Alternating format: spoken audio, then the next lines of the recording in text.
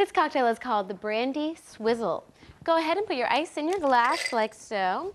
Now we're going to do 2 ounces of brandy. There goes 1. There goes 2. You're gonna add a teaspoon of superfine sugar or so. You're gonna add 1.5 ounces of lime juice. There's a half. This is Rose's lime juice. It works really well. You could also use real lime juice if you have limes at home. Cut them up, squeeze them in there. That works good too. Now we're gonna do a dash of bitters. There we go.